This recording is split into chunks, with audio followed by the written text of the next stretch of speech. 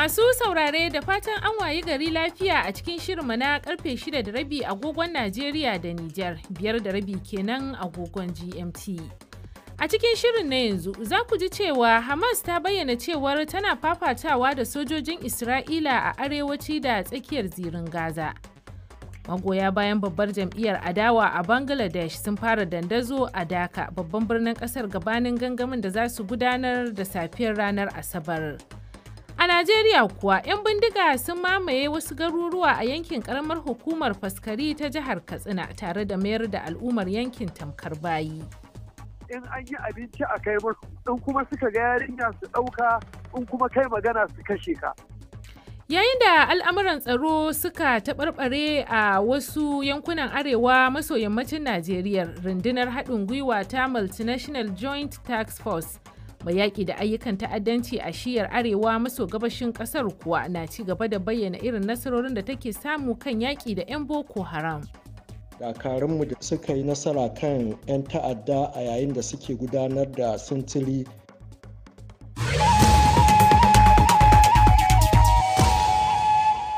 To muna tafi da tattaunawar editan sashen Hausa da Firaministan Nijar a filinmu na gane mana hanya, amma da farko ga labarin duniya. Sunana Zulaiha Kibiya. Hamas ta bayyana cewar tana fafatawa da sojojin Isra'ila a arewaci da tsakiyar zirin Gaza. All internet and phone communications. Wakilin BBC ya ce gaba ɗaya intanet da hanyoyin sadarwa da kuma hasken lantarki sun ɗauke gabanin sojin Isra'ila su zafafa hare-hare ta sama a zirin Gaza. Isra'ila ta ce tana faɗaɗa ayyukanta na ƙasa a yankunan Falasɗinu ta hanyar ƙara ƙaimin hare-hare ta sama waɗanda kakakin sojan Isra'ila ya ce ana yi ne domin rusa maɓoyar ƙungiyar Hamas ta ƙarƙashin ƙasa da kuma wasu gine-ginen hukuma. Jami'an Isra'ila sun isa tabbatar da ko wannan shine harin da aka jima ana tsammani, la'akari da yadda suka sake gargaɗin fararen hula su koma kudanci. Jami'an Falasɗinu sun ce katsewar hanyoyin sadarwa sakamakon lugudan wuta da Isra'ila take yi ya sanya ƙungiyoyin agaji fargabar yadda za a isar da kayan taimako ga mabukata a cikin Gaza. Majalisar Ɗinkin Duniya da Hukumar Lafiya ta Duniya da kuma ƙungiyar agaji ta Red Crescent sun bayyana takaici game da yadda ba sa iya tuntuɓar jami'ansu da suke aiki a Gaza. Iyalan mutanen da rikicin ya ritsa da su a Gaza sun shiga rudani jim kaɗan bayan an datse kafafen sadarwa a daren Juma'a. Rashin haske ya haifar da yanayin rashin tabbas a Gaza bayan kafafen yada labarai da suka hada da BBC sun kasa samun bayanin halin da ake ciki. Sakataren Majalisar Ɗinkin Duniya Antonio Guterres ya sake jaddada buƙatar tsagaita wuta a zirin na Gaza. Majority of nations voted to support this resolution. Wakiliyar BBC ta ce kasashe da dama sun zaɓi goyon bayan wannan ƙuduri wanda ya ƙunshi yarjejeniyar isar da kayan agaji wacce ake sa ran za ta rikide zuwa ta tsagaita wuta. Yayin ƙuri'ar goyon bayan, Amurka, babbar mai goyon bayan Isra'ila, ta ƙi bayar da goyon baya, yayin da manyan ƙasashen Turai suka ƙi bayyana ra'ayinsu. Wakilin Isra'ila a Majalisar Ɗinkin Duniya, Gilad Eden, ya soki aniyar Mr. Guterres nan take, ya kuma ƙara da cewar har yanzu babu buƙatar agajin jin ƙai a Gaza. Kuna sauraron labaran duniyar daga sashen Hausa na BBC.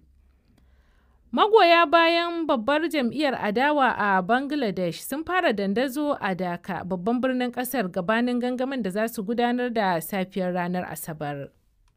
The Bangladesh Nationalist Party says security forces have been raiding buildings. Wakilin BBC ya ce 'yan jam'iyyar Nationalist sun ce jami'an tsaro na kai samame gine-gine tare da kame mutane yayin da mambobin jam'iyyar suke tsaka da taron sirri. Tun da farko jam'iyyun adawa sun buƙaci Firaminista Sheikh Hasina ta sauka daga mukaminta domin ba za a gudanar da sahihin zaɓe ƙarƙashin jagorancinta ba. Ƙungiyoyin kare haƙƙin 'yan adam sun zargi gwamnatin Bangladesh da garkame 'yan adawa a gidan kurkuku da kuma kashe mutane ba bisa dalili ba. A nata ɓangaren jam'iyya mai mulki ta shirya don gudanar da taron motsa jam'iyya a babban birnin ƙasar, wato al'amarin da ake ganin zai haifar da tashin hankali tsakanin ɓangarorin biyu. Rahotanni daga Kazakhstan sun bayyana cewar akalla mutane 11 sun mutu yayin da kusan 30 suka yi ɓatan dabo. Sakamakon fashewar gas a wata mahaƙar ma'adanai mallakar kamfanin ƙarafa na ArcelorMittal. Gwamnati ta sanar da cewa jami'an aikin ceto na laluban waɗanda suka ɓace a yankin Karaganda. To ƙarshen labaran duniyar kenan.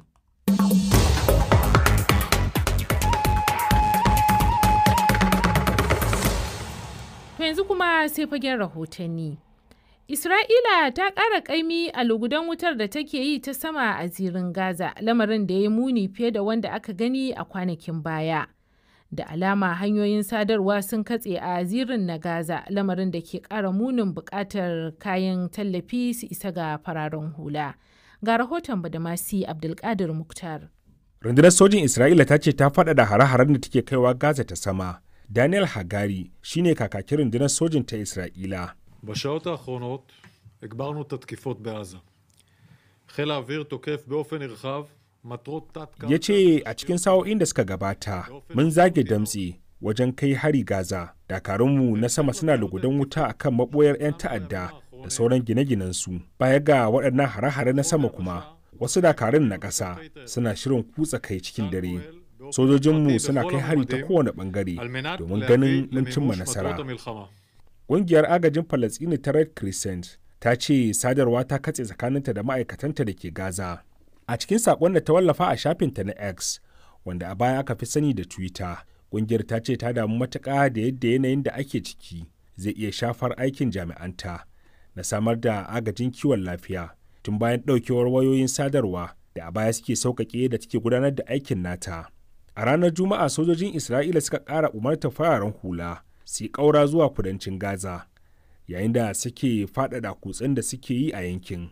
A yanzu haka dai, hanyar sadarwa ta katse tsakanin mutanen Gaza da sauran duniya, don haka akwai ƙarancin bayanai akan halin da ake ciki. Kamfanin sadarwa na Jawwal da ke aiki a Falasɗinu ya ce an yanke duk wata hanyar sadarwa a zirin Gaza. BBC ta kuma nemi jin bahasi daga rundunar sojin Isra'ila, amma har yanzu babu wanda ya yi wani bayani a kai.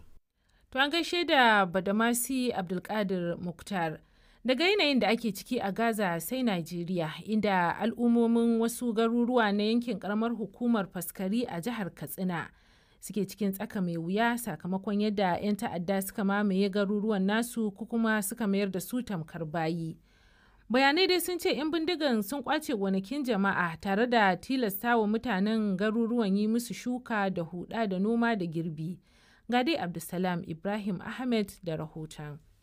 Yanzu haka dai jama'ar ƙauyukan da 'yan bindiga suka mamaye a yankin ƙaramar hukumar Faskarin ta jihar Katsina suna cikin wani yanayi na kunci da kakanikayi a cewar wani mutumin yankin wanda ya buƙaci a sakaye sunansa. A yanzu maganar da nake son in gaya maka cewa a cikin firamare din birnin Kogo 'yan bindiga ke cikin makarantar zaune in an yi abinci a kai masu in kuma suka ga yarinya su ɗauka in kuma kai magana su kashe ka. Muna cikin hali ba yadda mutane za su iya saboda farko da aka kwaso mu aka kawo mu Faskari babu wata kulawa da gwamnati ke badawa an zuba mu nan cikin firamare kawai ka tafi ka nema ko ka je ka dawo babu wani abinci wadatacce dole aka ta yanke shawara a koma kawai ko bi za ta faru da tashin farko suka sanya aka hada kuɗi cikin yarjejeniyar da aka yi da kuma gonakin da suka ware wa'anda ba za a noma ba su za a noma mawa to duk lokacin da aka yi ruwa za mu je mu masu noma mu masu huda mu sa iri shiga mu abin da za mu shimka masu mu shimka in kuma lokacin girbi yayi mu gyara mu kwashe mu ba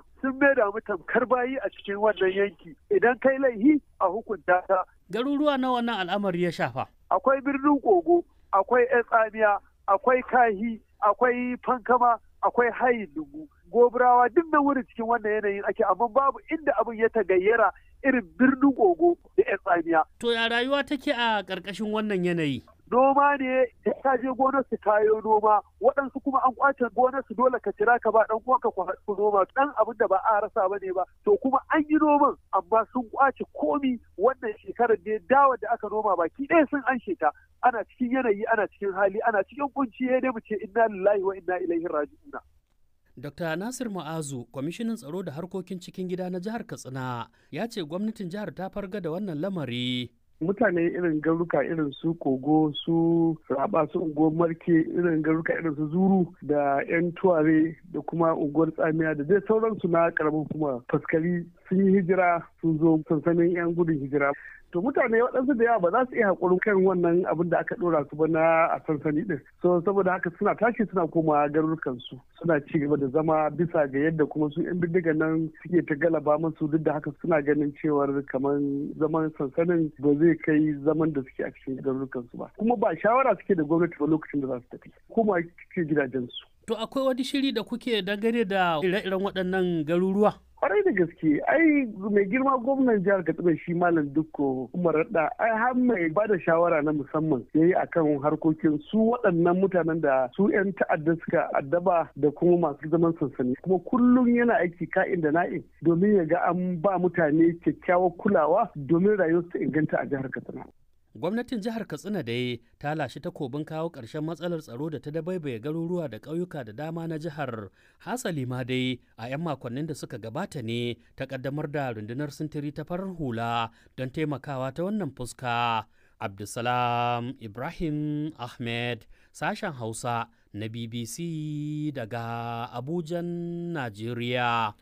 Kuma har yanzu muna Najeriya, inda rundunar haɗin gwiwa ta Multinational Joint Task Force mai yaƙi da ayyukan ta'addanci a shiyar arewa maso gabashin ƙasar ta bayyana jerin nasarorin da ta samu na hallaka 'yan ta'adda da dama a jihar Borno bayan wani kwanton ɓauna da ta ƙaddamar a kansu. Rundunar ta kuma ce ta samu nasarar karɓar wani kwamandan Boko Haram da ya miƙa wuya tare da makamansa a ƙaramar hukumar Abadam a jihar Borno. Ga rahoton da Zubairu Ahmad Kasarawa ya haɗa mana. Rundunar sojojin ta Multinational Joint Task Force mai yaƙi da ayyukan ta'addanci a shirya arewa maso gabas da kuma yankunan da ke kan iyakar Najeriya da makwabtanta ta yi nasarar hallaka 'yan ta'adda shidda lokacin wani kwanton ɓauna da suka yi wa 'yan bindiga a yankin Binduldur da yankin Damasak a jihar Borno. Mai magana da yawun rundunar Laftanar Kanar Abubakar Abdullahi ya yi ƙarin bayani akan waɗannan nasarori. Dakarunmu da suke ɓangare na uku wato Sector 3 da ya ƙunshi yankunan Najeriya suka yi nasara kan 'yan ta'adda a yayin da suke gudanar da sintiri a hanyarsu ta zuwa garin Damasak a arewacin Borno. Sannan kuma aka yi nasarar kwace makamansu wanda suka kunshi bindigogi kirar PKT guda 2 da kuma bindigogi kirar AK-47 guda 5, sai kuma jigida adana alburusai guda 3 na AK-47 da kuma alburusai guda 239. Haka ma kakakin ya ce a ranar 17 ga wannan watan na Oktoba wani fitaccen kwamandan Boko Haram mai suna Bulama wanda ya daɗe yana addabar al'ummar yankin tafkin Chadi a wani ƙauye mai suna Gilma da ke ƙaramar hukumar mulki ta Abadam ya mika wuya tare da dukkan makamansa. Yayin mika wuyan ya zo da wasu kaya da suka kunshi bindiga kirar AK-47 guda 1, sannan akwai madanan alburusai guda 5 na AK-47, kuma akwai alburusai guda 44 da babur guda 1 har da kuɗi naira 23,500. Kwamandan runduna ta uku ta Multinational Task Force ɗin, Manjo Janar Ibrahim Sallau Ali, ya yabawa dakarun sojan kan wannan kokari, inda a cewar kakakin rundunar wannan nasara na da alaka da gudunmuwar al'umma. Kazalika ya nemi haɗin kansu ta hanyar taimaka rundunar da sahihan bayanai da za su kai ga samun nasara wajen yakar 'yan ta'adda. Zubairu Ahmad Kasrawa, BBC Hausa a Abuja, Najeriya.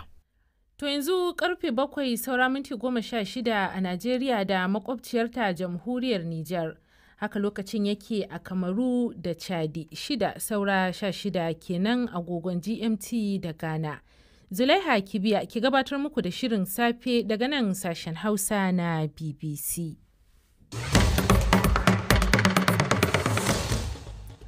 To a farkon shirin kun ji yadda wasu 'yan bindiga suka mamaye wasu garuruwa a yankin karamar hukumar Faskari ta jihar Katsina tare da mayar da al'ummar yankin tamkar bayi. Yanzu kuma sai filinmu na gane muna hanya.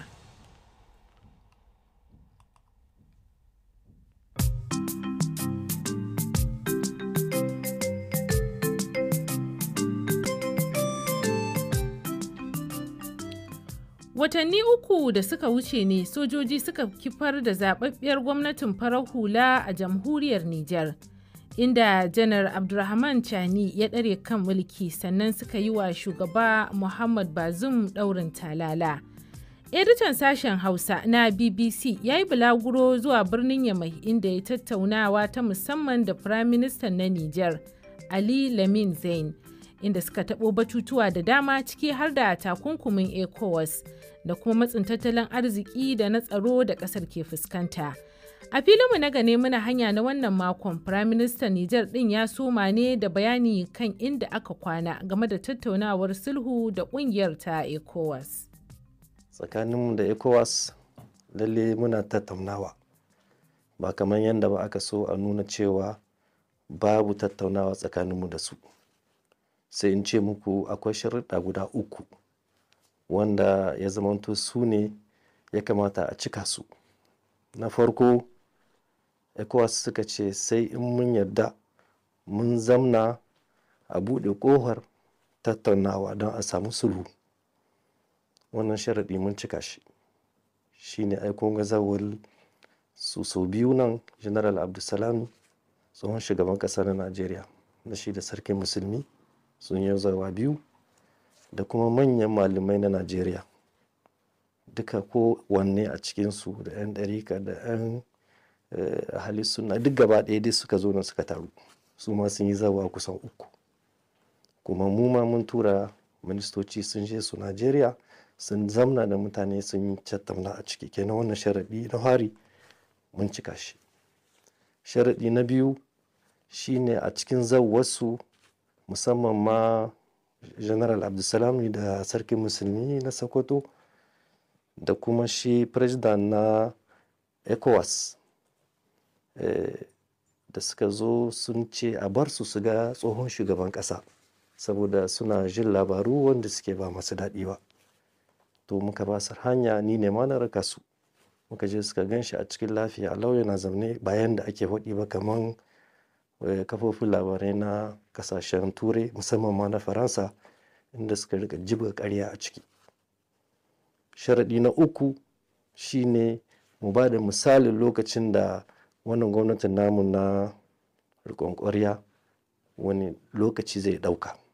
Shi ma muka sanar da wannan tunda amma kun ce gwamnatin riƙon ƙwarya za ta shekara uku, ECOWAS na tunanin wata 6, kamar za a samu matsaya akan wannan? Yau ai kaga kai ka bi yan jarida Faransa kai ma kenan. Wa ya taɓa ce muku zai mun zama shekara uku? Ai ba haka bane ya faɗa shugaban ƙasa. Cewa yi za a ɗauki lokacin da ba zai huce ba shekara uku, kuma abu ne wanda yake hannun 'yan ƙasar Nijar. Akwai babban taro da za a yi, 'yan ƙasa za su ba da ra'ayinsu.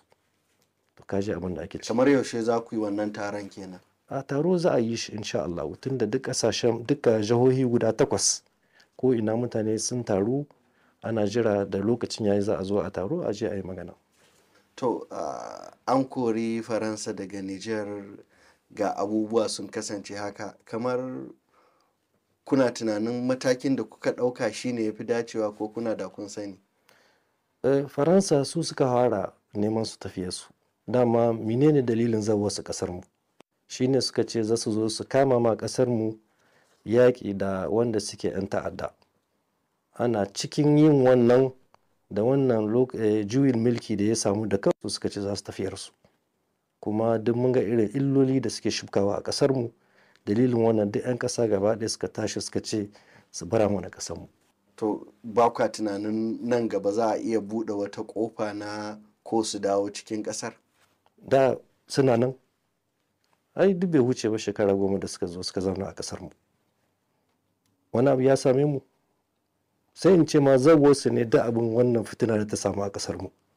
To kamar yanzu Nijar tana da ƙarfin tattalin arzikin da za ta iya tabbatar da tsaro a yankunan ta ganin irin kalubalen da take kai dai mutanen nan su tafi da su bar mana kasar mu za ku gani abin da zai hukana insha Allah. Kana ga za ku iya magance matsalolin tsaron da kanku? Yau can dawa ake tsare da mu, ai kasar mu ta nuna sojojin mu ai duk kowa ya san su a Afirka. Mun samu matsala sosai shekaru na baya 'yan tawaye